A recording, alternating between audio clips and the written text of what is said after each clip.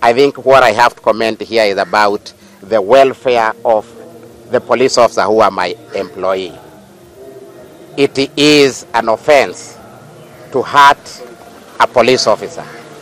And Kenyans who are exercising their right through this call for maandamano, please exercise caution when you are dealing with our employees. We will not hesitate as an employer of police officers to take a very stern action against any member of public who hurts any member of security agency, and more so our police officers. Police officers have families, police officers are human beings, and if really you come to them in peace, you really enjoy maandamano. If you come to them in peace and you follow their guidance, you will really enjoy. If you come to them hurling stones, carrying crude weapon, and wanting to attack and injure the police officers, I don't think I will encourage them to respond with rose flowers.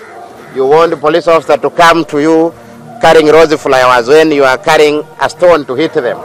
I think they will exercise their right also to defend themselves and defend the Kenyans as well, and they are well trained. They know when to escalate force and when any amount of force is required. But I encourage those who want to exercise their right to also allow my officers, as they protect all Kenyans and their property, to exercise their right to protect themselves. We had a long stalemate of a matter of police officers in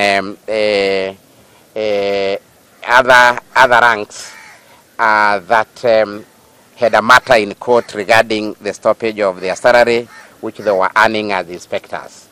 I have good news for the officers from this region and nationally, that we have since then resolved that matter, and those officers whose salary were reduced or stopped for about some time as we handled the matter in court have now been resolved, and the payroll that ran this last week for this March, they will be able to see their arrears and also see their salary. But why has the commission arrived at this decision? One, not because of possession of a degree certificate, but because of, you are aware, all these officers are in training colleges. Others are in Kiganjo Police College, others are in Administration Police Service College, and others are also in Kiganjo and elsewhere.